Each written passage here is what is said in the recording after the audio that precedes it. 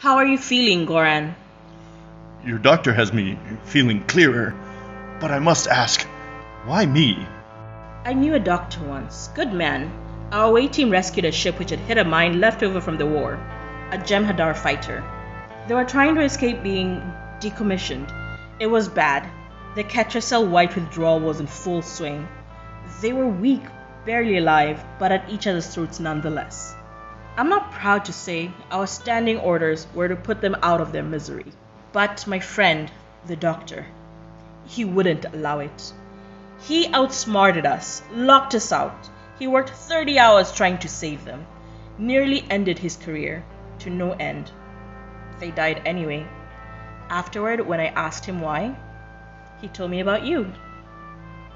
If we are speaking of the same man, the human called Bashir, I regret capturing him, taking advantage of his oath to heal. At the time, I saw no other choice. I was a brutal creature bred by brutal beings. That's not how he remembered you. He described an honorable man, doing what you could to find a cure for the biological shackles the Founders inflicted on your people. And the most incredible thing is, you found it. You succeeded at replicating the unique mutation that freed you from the genetically engineered addiction, where even the greatest medical minds of the Federation came up empty-handed. At what cost? You witnessed the jem'hadar uprising, how upon being freed of their chemical bondage by my cursed science, 500 of my brothers went on a wild, vengeful rampage, slaughtering anyone in their path. It was worse than you know. The systemic hunting and torture of Vorta, the overbreeding and abuse of new strains of mindless infant soldiers. Better we had been eradicated when we had outlived our usefulness. You showed Dr. Bashir something different. That not only were your people curable, but they were worthy, more than worthy of a cure. A man who only ever talks about biology told me about you before even mentioning your unique biology. Now that man and his entire species are MIA, and I need to know why. As your son said, maybe your purpose is yet to be discovered. Dr. Thaya? Yes, hello again. Theory time. I love theory time, and oh my, is this one a doozy if I do say so myself. Now, oh yes, seeing as you're not great with surprises, I should tell you, this here is a telepathic transducer. It amplifies my thoughts, letting me show you what I know directly.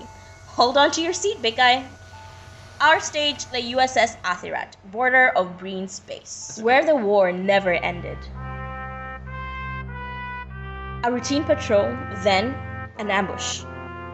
Bridge to engineering. Lieutenant, where the hell are my shields? Sorry, Commander Torres. We're about to have bigger problems. If I can't stabilize the containment, the core will breach in minutes. 1810. Yesterday. 10 minutes to disappearance. I'm gonna see if I can... Lieutenant, respond! Shit.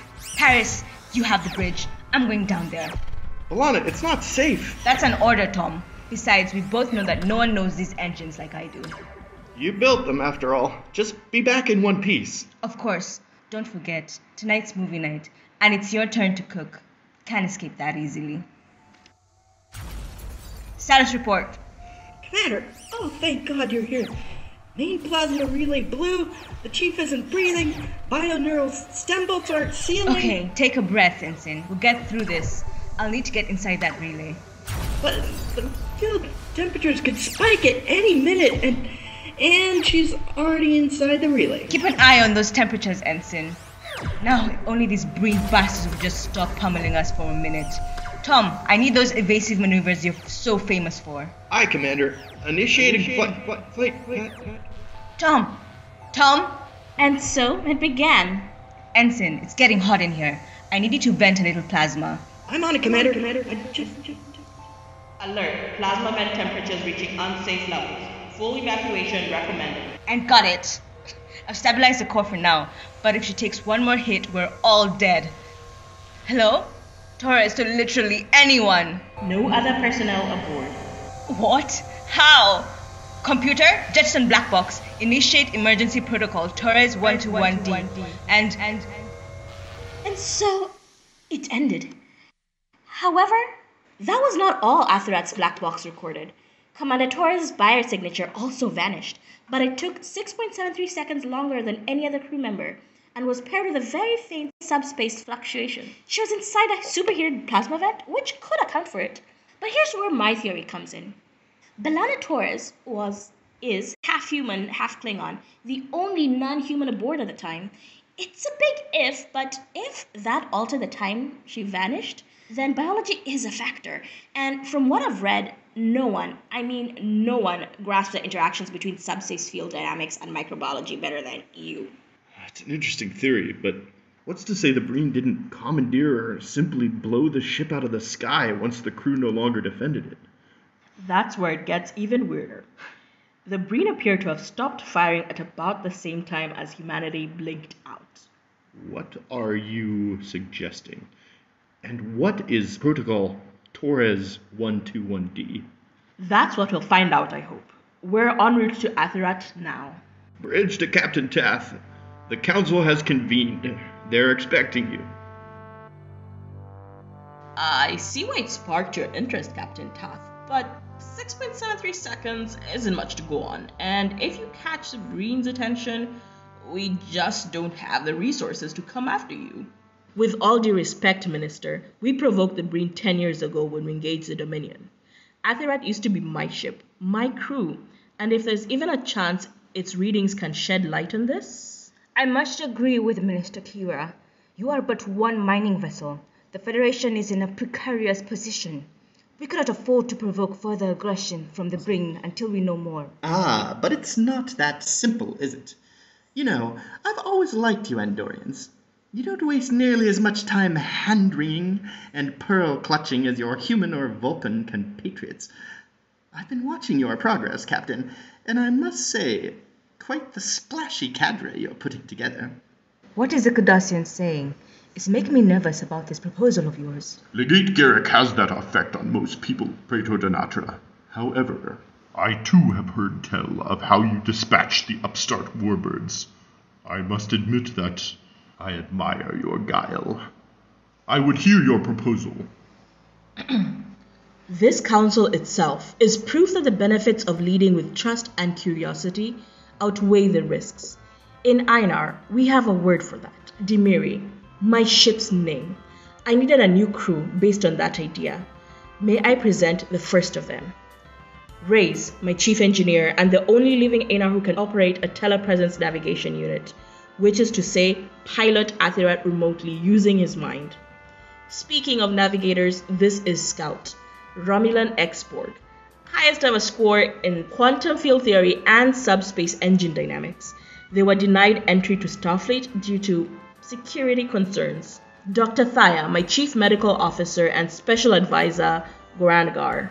If humanity was blinked using some variety of biochemistry or neurology, no two minds in the galaxy are better equipped to determine how and reverse it. And, as you all know, Yasan appointed in absentia head Federation liaison by the founders. Her choice to undermine the agreement to decommission the surviving jem'hadar won her a lifetime in Federation prison. Thanks to Commanders Bashir and Torres, no ship in the fleet had as much technical and biometric data in its files than Atherat.